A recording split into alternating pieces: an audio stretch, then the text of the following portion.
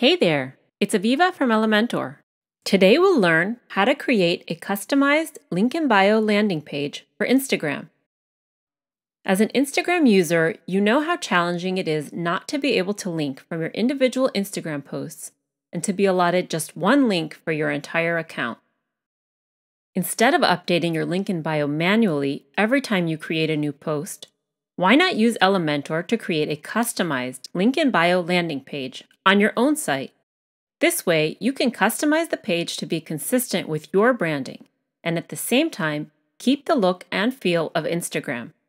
And by adding this link to your Instagram bio, you'll bring more traffic to your own website, and you can use your existing analytics to monitor specific stats, such as how many visitors viewed your posts and other statistics about your audience.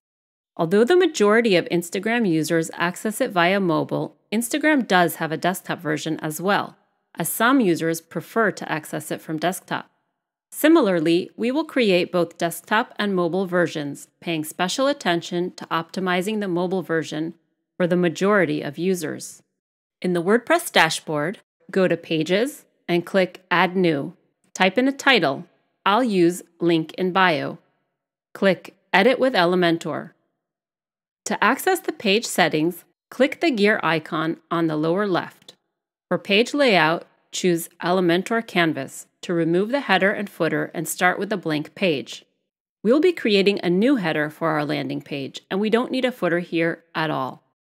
In Style, click the color picker and choose a light color for the page background. Now click the plus icon to add a new section and choose a 3-column section. Set the content width to boxed 940. This will keep the site width trimmed down, similar to Instagram on desktop. In Style, change the background color to white, and under Border, click Solid and unlink the width so we can set just the bottom border to 1. In Color, choose a light gray to keep it subtle. In Widgets, drag in an image widget and click to choose an image.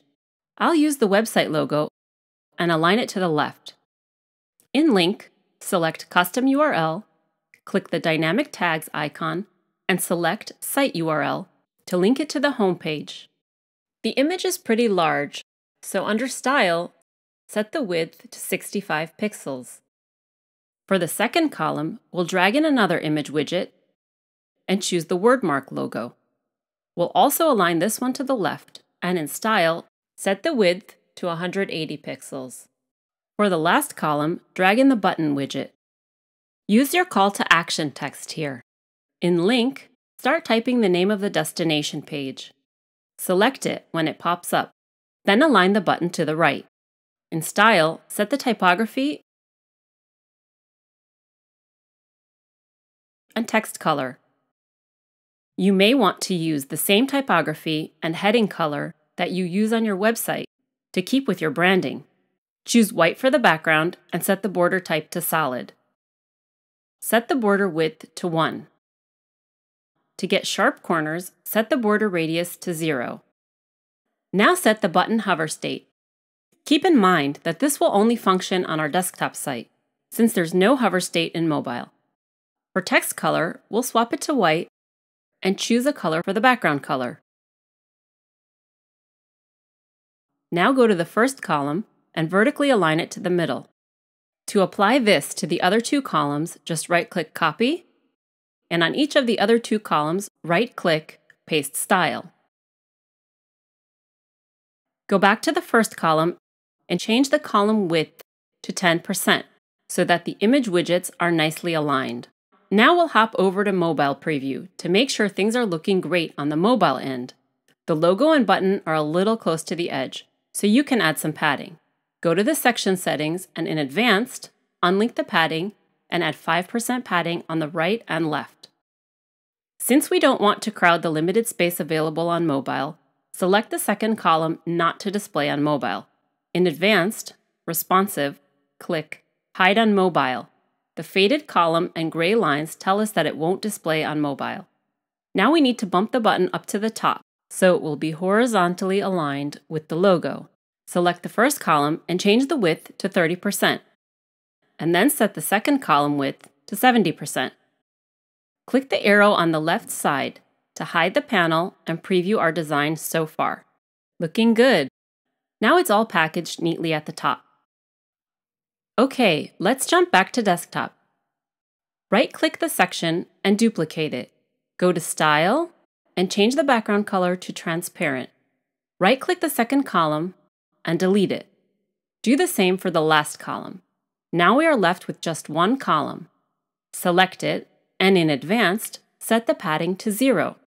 Later, when we add the posts, this will bring all the images to the edge of the column.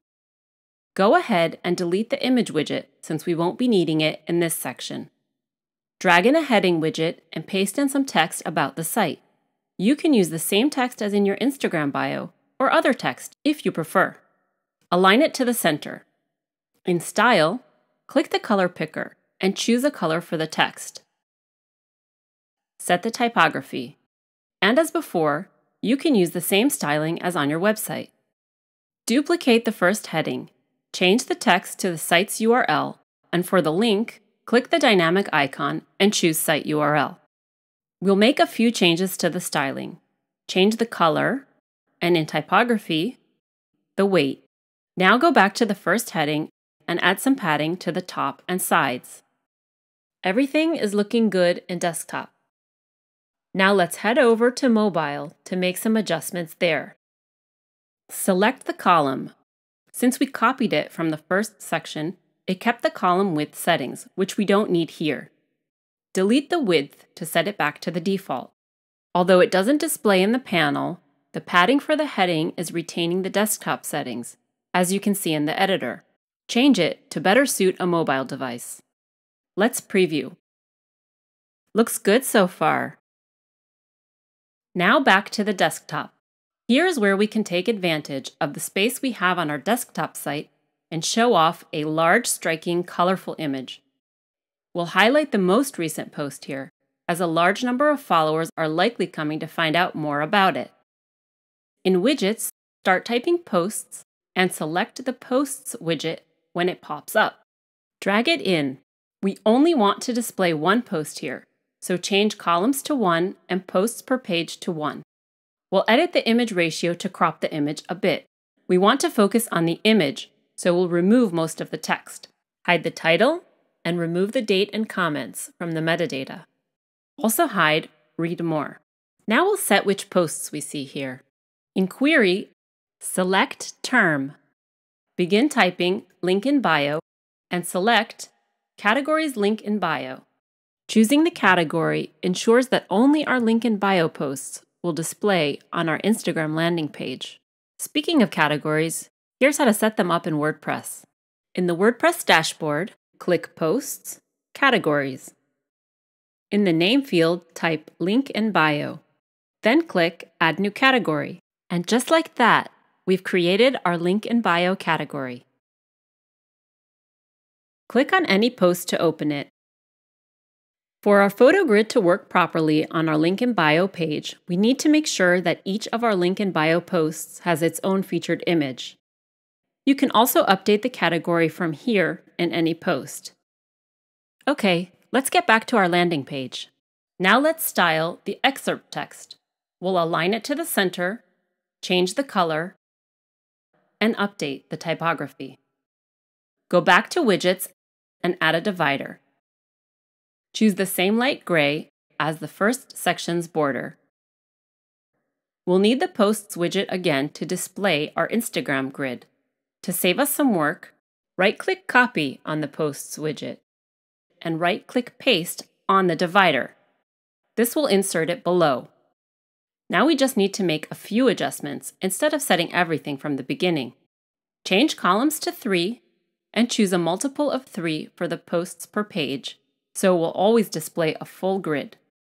To get square images, change the image ratio to 1. Hide the excerpt. Now we only see the photos. Bring the images closer together in style by adjusting the columns and rows gap, as well as the image spacing. Let's preview our desktop version. It's customized with our own branding, but still conveys the experience of using Instagram. Perfect! Lastly, we'll move to mobile view and adjust it to bring the same experience to mobile. To keep it minimal, we'll hide the large image we have on the desktop version, as well as the divider, by going to Advanced, Responsive, and Hide on Mobile. Select the posts. Set the columns to 3 to turn it into a grid, and the image ratio to 1. We don't need space around this section in mobile, so select it and delete the padding. Our page is all ready, so click Publish to take it live. Hide the panel to preview. Our Instagram landing page looks amazing. Click an image and see that it takes you straight to its blog post. Nice! Now every time you post a blog with the category Link in Bio, your landing page will be updated, just like that. The last step is to add the link to your Instagram bio. You can do this from desktop or mobile. Log into your Instagram account, click Edit Profile, and type in your landing page URL. Submit changes, and you're all set. Now when your followers click your link in bio, they'll go straight to the landing page on your website, where they can view any post in detail or get in touch with you. And there you have it. Now you know how to create a customized link in bio landing page on your own site and bring more Instagram traffic to it.